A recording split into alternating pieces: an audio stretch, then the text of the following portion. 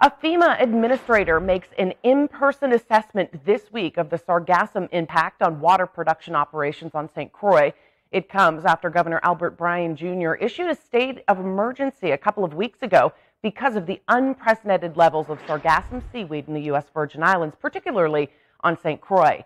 Federal Emergency Management Agency's regional administrator, David Warrington, arrived in the territory on Wednesday to make an in-person assessment and get updates on the impact of the heavy influx of Sargassum seaweed and what it is having on the VI Water and Power Authority's water production operations on St. Croix.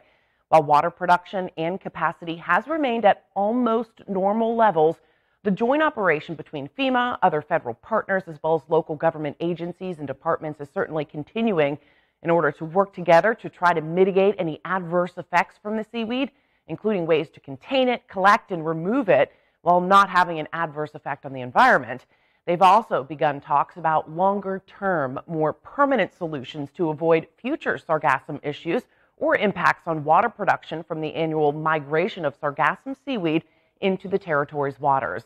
In the meantime, residents are still being advised to conserve water as much as possible because amid the continuous drought conditions we're dealing with, the seaweed's also causing water shortages because it's blocking and clogging intake screens and filters at the water treatment plant in St. Croix.